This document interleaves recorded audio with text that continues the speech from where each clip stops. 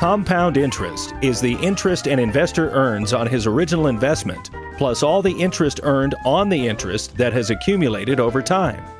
It is easier to think of compound interest as interest on interest. To understand compound interest, let's first look at simple interest, the interest earned on the original principal only. Suppose you deposit $10,000 into a high-interest savings account at a 5% simple interest rate for 3 years.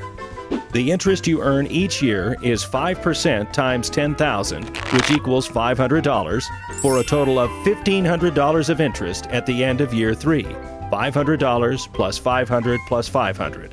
Now instead, suppose that you deposit the same $10,000 at 5% interest compounded annually.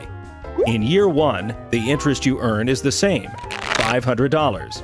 But in year 2, the interest you earn is 5% times $10,500, the original amount plus the interest you earned in year 1.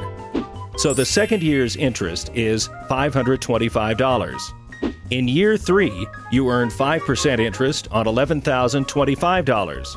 $10,000 plus $500 year 1 interest plus $525 year 2 interest for an interest payment of $551.25.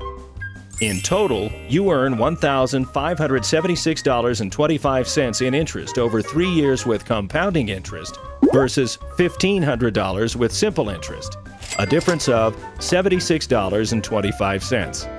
The effect of compounding becomes especially powerful over longer time periods as the amount of earned interest becomes larger and larger.